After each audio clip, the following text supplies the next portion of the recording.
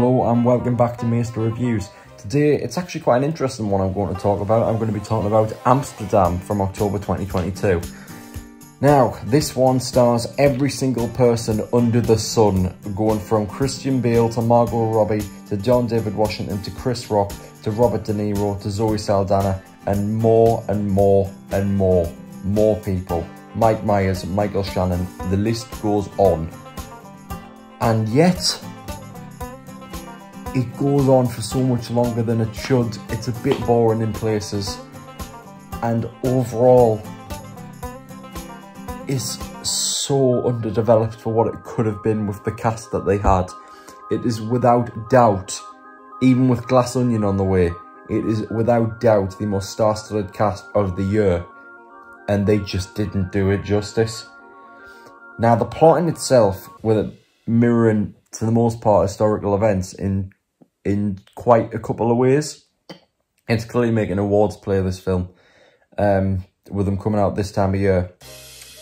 The plot was really interesting because I didn't know about it before, and when it kicked into high gear, when we actually knew what the hell was going on with this film and where it was going, which they didn't paint out for foreshadowing in the earlier acts, it just kind of came into focus, very much so towards the end.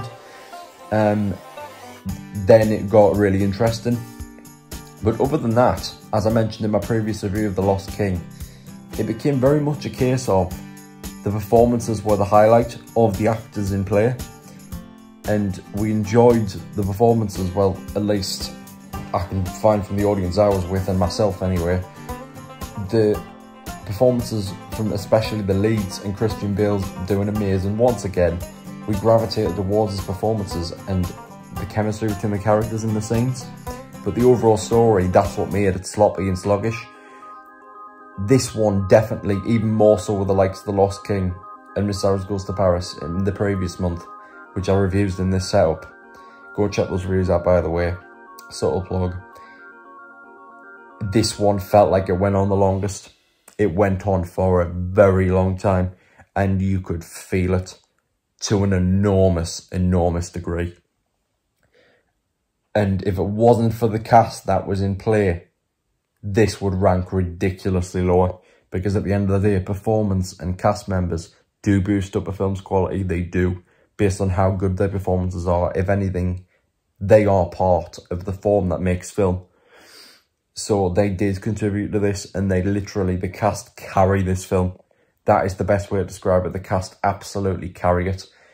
The rest of the areas are quite sloppy, but more so than Harris and Lost King, definitely more so than them two. This one is a great stream movie and a good actors movie if you just want to sit and watch it and just maybe even in the background just admire the work that's going on and pay rough attention to the plot, but maybe do something like a little activity while it's on. Not pay your full attention to it because it can get a bit sluggish sometimes, but it's a really good background film with the best cast assembly of the year. So yeah, that is my review of Amsterdam, and I will see you next time for my Vengeance review. Goodbye.